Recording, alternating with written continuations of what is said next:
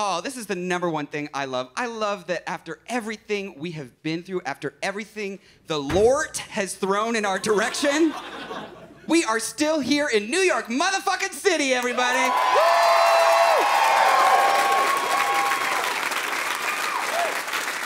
You can't get rid of us. You know, I love fucking living in the city. I would never want to live anywhere else. But of course, every New Yorker has someone in their life that's trying to convince them to move elsewhere. You know what I'm saying?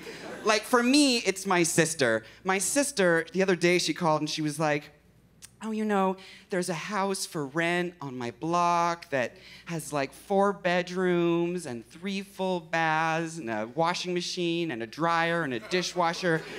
And it's all for the same price that you pay for that shitty little studio apartment at the very tippy top of Manhattan that has none of that. And I'm just like, okay, well, what do I have? Let's think about it. Upstairs, I have a schizophrenic neighbor.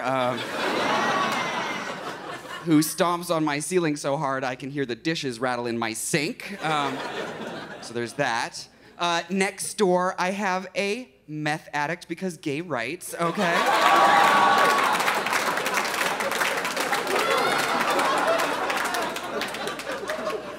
We love that. And downstairs I have a meth dealer because queer community, okay? So I'm like, sis, does this house of yours have any of those amenities, okay? Because if not, I'm not interested. I love New York. I love New York life. I wouldn't change it for anything, and maybe that's because I am trash. But we will get to that in a minute. First, I just want to say a couple things about myself. I want to address the elephant in the room. I realize that some of you, especially the people behind the cameras, may not know who I am, and that is fine. Nobody's perfect, okay? Maybe you don't know who I am because you are a straight dude and seeing this on stage in front of you is the worst surprise you've gotten since Lil Nas X turned out to be gay. That's right, straight men. You are listening to a gay on repeat, a gay on repeat, a gay. Oh my God, it's happening again!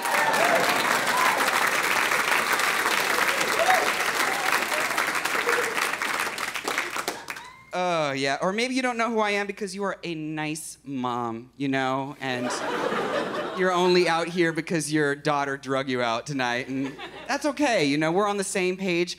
I'm a mother too, all right? I'm full of somebody's babies right now, and